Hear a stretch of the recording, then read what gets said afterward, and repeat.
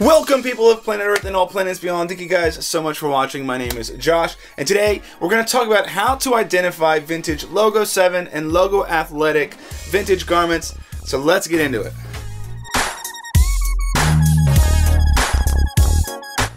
So Logo 7 was founded all the way in 1971, making sportswear for local, regional, and eventually professional sports teams and colleges. In the 80s, it was sold to the owner of the Indiana Pacers, and in 1992 was sold again to the Toltex brand. Now, from the mid-80s to the early 90s, the sportswear heyday was upon us. We went from just producing jerseys and maybe a t-shirt with the name of your team on them to big ornate jackets with lots of designs on them, with lots of different variations and merchandise for all of these professional teams. So between the late 80s and the early 90s is what some call the sportswear war, where brands like Starter, Champion, Apex 1, and Logo 7 all competed to create the officially licensed products of these professional teams. So at the time, many of these professional teams actually had the ability to negotiate individual contracts with any one of these manufacturers. And so that meant that Logo 7 might make the officially licensed product for the Chiefs, or Apex 1 would make the officially licensed product and on-field material for the Dallas Cowboys, and there was a hodgepodge and a lot of different contracts and a lot of different manufacturers producing for many of these professional leagues. Now later on, as we move into the 90s and the early 2000s, these contract negotiations would end and the league would negotiate for all of the teams and for all of the jerseys. But during this wild west time, there were a lot of contracts given out and a lot of different companies producing officially licensed materials for lots of different sports teams. So after being sold to Toltex in 1992, Logo 7 would actually sort of launch Logo Athletic as a sort of companion brand to their mainline Logo 7 brand.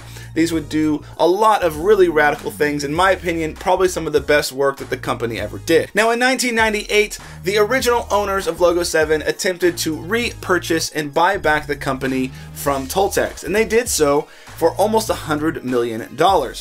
Unfortunately, as the sportswear market would soon sink to the depths, the company went bankrupt in 2000, and by 2003 had all but disappeared after being bought by Reebok, Adidas, and they were no longer anywhere to be found. Now, after 30 years of production, Logo Athletic and Logo 7 gave us some incredible designs, specifically their shark tooth design, their spike design, and their paint streak design that they put on hats and jackets and other merchandise. These are some of the most iconic pieces and the most collectible pieces that you will find within the Logo 7 and Logo Athletic portfolio. Now let's turn our attention to how to identify vintage Logo 7 and Logo Athletic garments.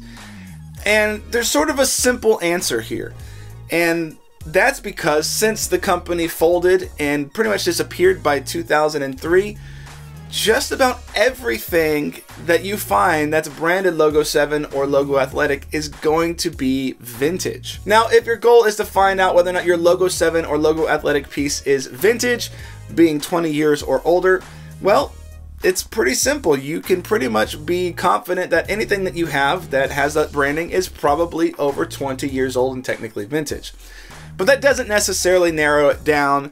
After 30 years of production, there's a lot of different eras of this company that you might try to pinpoint your garment being from. So let's talk about some of the ways that we can do that. Now, it is important to remember with Logo 7 and Logo Athletic, we're probably not going to be able to pinpoint exact dates. None of that sort of logistical information was really kept on the garment itself, but some of these things can help us get a general idea and narrow it down to a smaller window. Now, with most vintage garments, the care tags are where we're going to start because they can give us a lot of information as to when or approximately when our items were produced. Here are some of the earliest Logo 7 care tags that were used in the late 70s and the early 80s.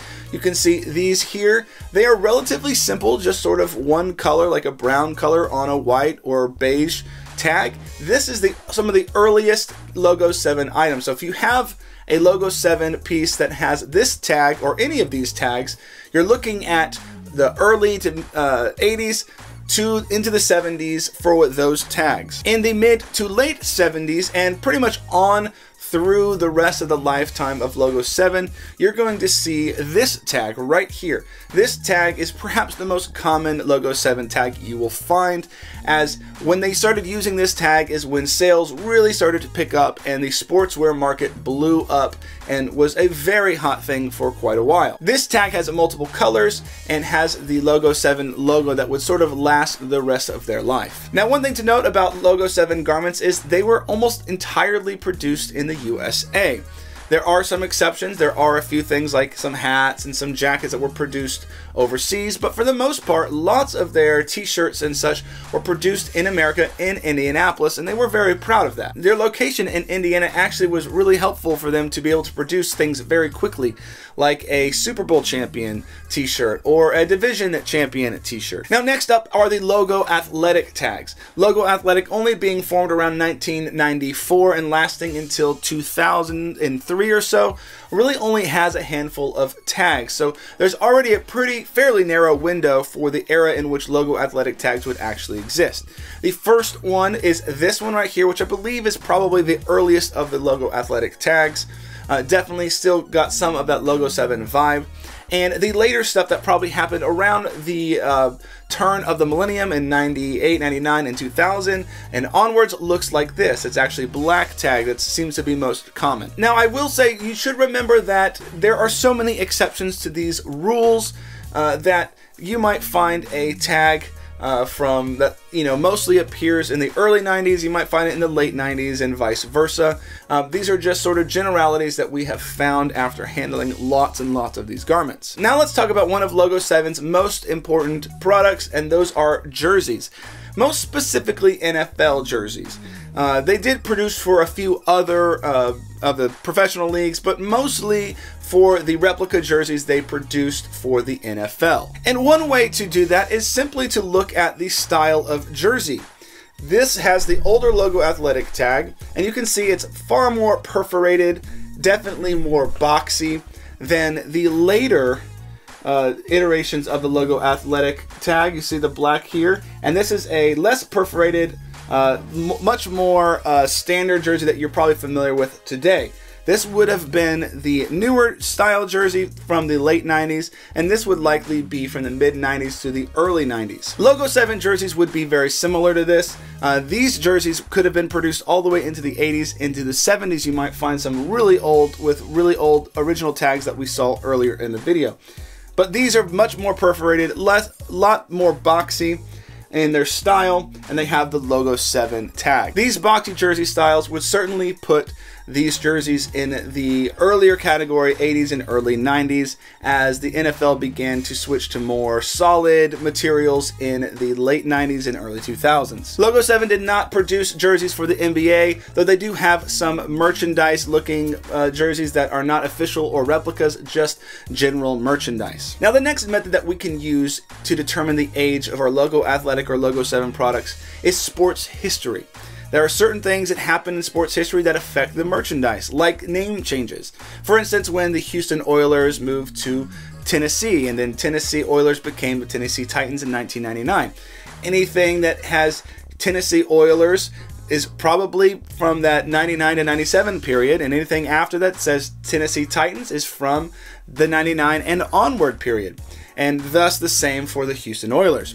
Or like when the Bullets became the Wizards in 1997, anything with the Bullets on it is going to be older than 1997, and anything with the Wizards on it is going to be post 1997. So you can use different things like this to determine, generally speaking, when your garment probably was made. There are some cases like with the Toronto Raptors or the Orlando Magic in the NBA, when they were introducing them into the league, they produced garments a couple years prior just to sort of build up the fan base and get some hype behind those teams.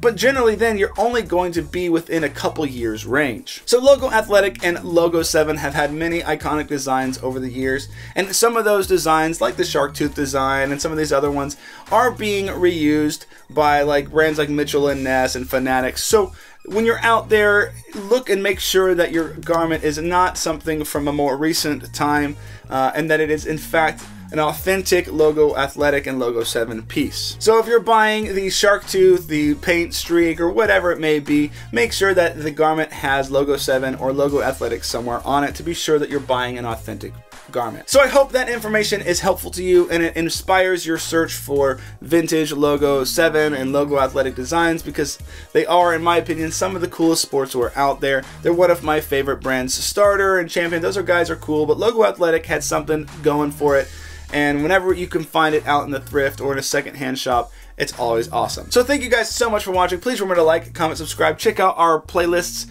for more information on how to identify vintage clothing, and we'll see you guys later. Peace.